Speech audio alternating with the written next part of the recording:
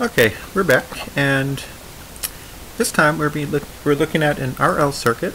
This is a resistor that is in series with a device we call an inductor. It's basically a coil of wire, like a little solenoid that you put inside a circuit. So it's a magnetic thing. Okay, whereas something like a capacitor is more of an electric thing. It has electric fields. So the circuit looks something like this. And because we're dealing with loops of wire, or a solenoid, we have magnetic flux.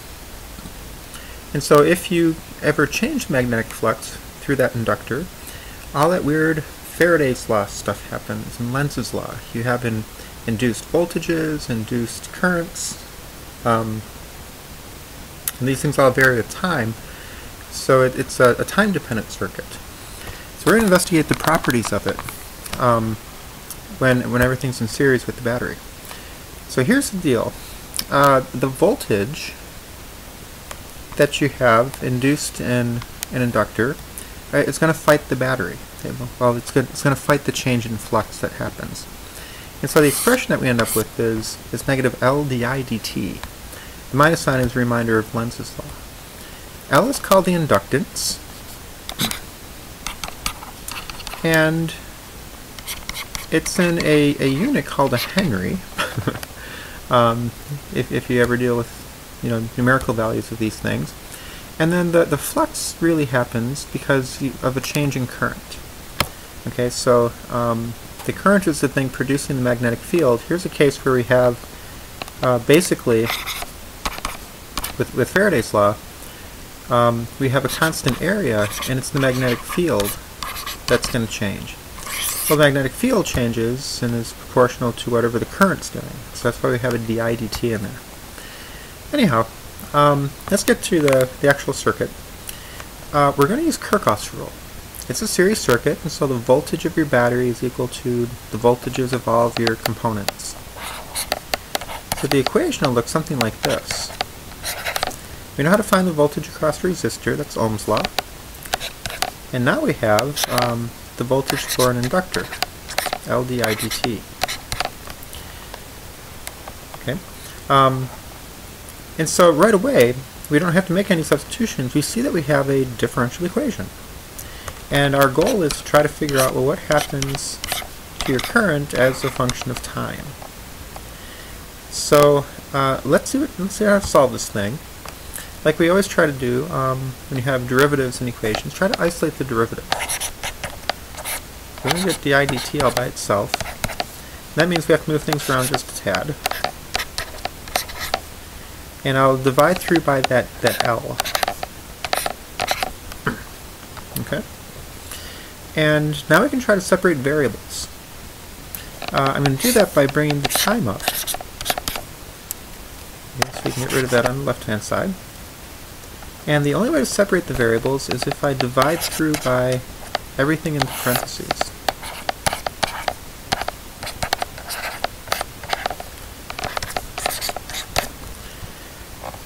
So once we get into this form, we can try to integrate.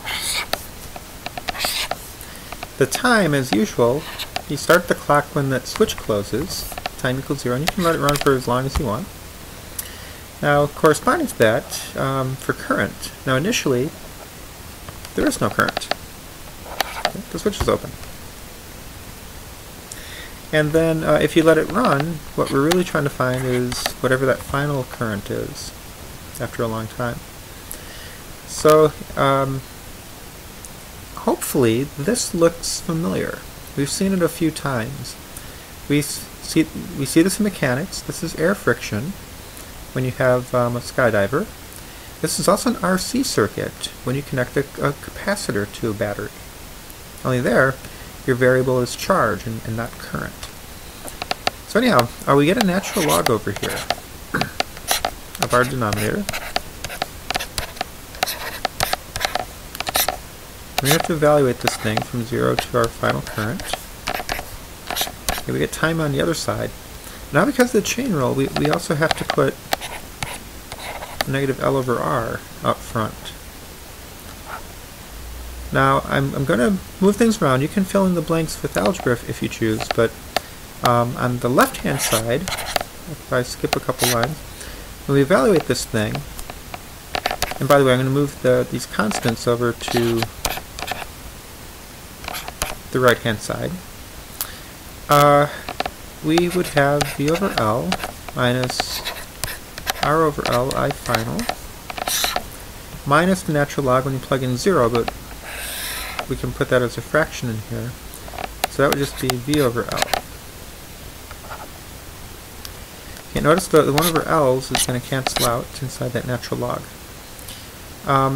If we E both sides, notice we're going to get an exponential. This is going to look a lot like a charging capacitor solution.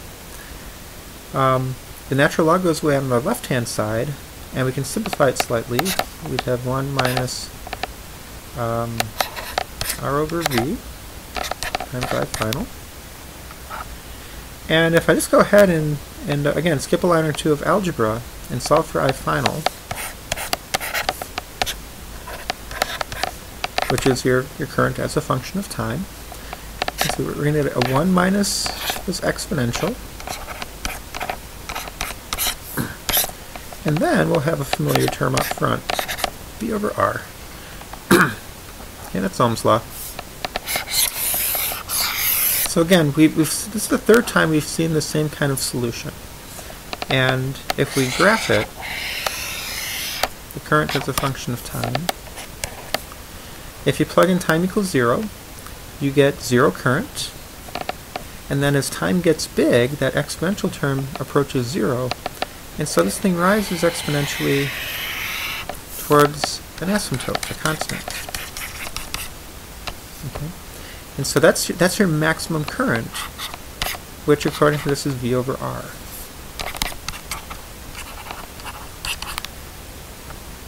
Okay. So think about what this means. Physically, what the inductor is doing is it's going to try and fight the current. Okay. It fights the battery initially. And that's because it starts off with 0 flux when the switch is open. And when you close the switch, the battery starts to produce current, and that current tries to go through the inductor, but that would be an increase in flux. So what the inductor does is says, I don't like that change in flux. I'm going to fight you. I'm going to turn on a voltage, and I'm going to turn on a current opposite what the battery is trying to do to stop the flux from increasing. Now the trouble is the battery continuously is able to keep pushing, and the inductor can't. So after a while the inductor loses. But that's why the current is dead at first, and the battery eventually wins, and you hit that steady current. So one feature of this is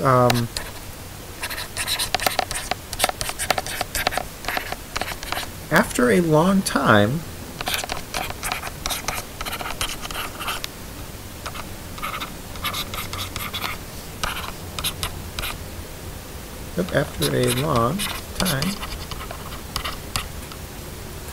inductors act like just a piece of wire. Okay, they're doing a steady current flow after a while. Their only action is up front. When you first try to close the switch and it tries to stop the current. It tries to stop the flux from increasing. So yeah, it's kind of a weird feature, but it's a direct effect of Lenz's law and all of these inductive properties. A second piece of this is you have a time constant.